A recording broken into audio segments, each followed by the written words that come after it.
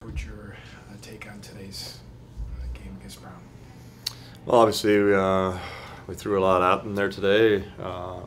I think with our team, we've got to learn that when you got a team down, you got to continue to put your foot on the gas and continue to push the pedal, I guess you want to say. We put a lot of pressure on them, but we had a lot of chances in the first period, and we didn't score on them. And then let them hang around. They played a little better in the second period, and got 2 goals that basically went off of our own players. One we kicked in with our skate, and one went off one of our players' shoulders, so a bit unlucky in that regard. But to Brown's credit, they did a good job defensively protecting the front of their net, and we weren't able to cash in. A little bit of an unfortunate break in the overtime. The referee lost sight of the puck when we had the back door wide open and got that goal, but that's the game of hockey. So the whistle blew before the puck went in? Yeah, the referee was on the other side of the goaltender, and he couldn't see that it was over on the other side, and he blew the whistle before the puck went in. What was the main, what was being discussed during the lengthy break after the no goal that was scored? Well, the referee came over, and that's what he told me. He was kind of apologetic, to be honest, but he said, we lost sight of it. We blow the whistle when we lose sight of it. That's the rule. And I just wondered if they knew for sure that they blew the whistle before it went in. So originally, he just said, well, I'll go and review it, and we'll make sure. That was it. The goal early by Bunton in the first, as you mentioned, really you've been trying to emphasize the Red to come out strong, from the job of the puck. Did they do that today, in your opinion? Yeah, I thought we did. I mean, we carried the play. We had we had maybe 3 breakaways in the first period, and didn't score on any of them.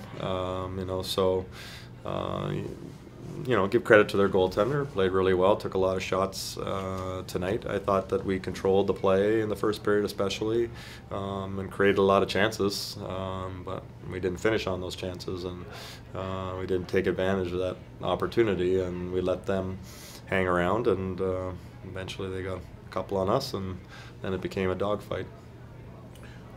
What was the reaction along the bench when the game became tied in the third period?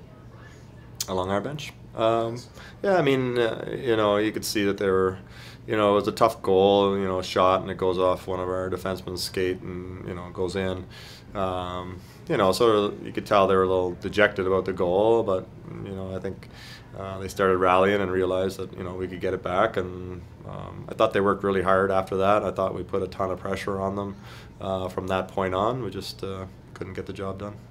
And it seems like, again, the team's resilience continues to be there throughout the season.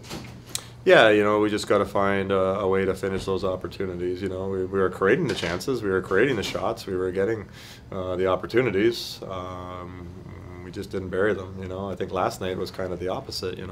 I didn't think we created a lot in the first period against Yale, but on the chances we got, we made them pay. Tonight, I felt like it was the opposite. Tonight we got a lot of chances, but we weren't finishing, so we just got to find a way to get it done. And your take on Lenka Serdar picking up the first goal of her career today? Yeah, nice for her. She's done a really nice job for us as a freshman this year. Been really strong for us, especially defensively. She's done a really good job on our penalty killing, and it's one of the few freshmen that's penalty killing for us this year, and is real strong down low in the defensive zone. So nice to see her pick up a goal there tonight. Your early thoughts on another pivotal weekend next week when Clarkson and St. Lawrence come in? Yeah, it's you're going to be saying that every weekend from here on out, that they're all going to be pivotal. There's only 5 weekends left, so we're fighting to try to get into the playoffs from here on out. So that'll be the goal to to get ourselves a spot in the playoffs, to give ourselves a chance to fight for the championship. But we know there's about 5 or 6 other teams that are in the same boat right now, so it's going to be exciting, and it's going to be we're going to have to be consistent in our play.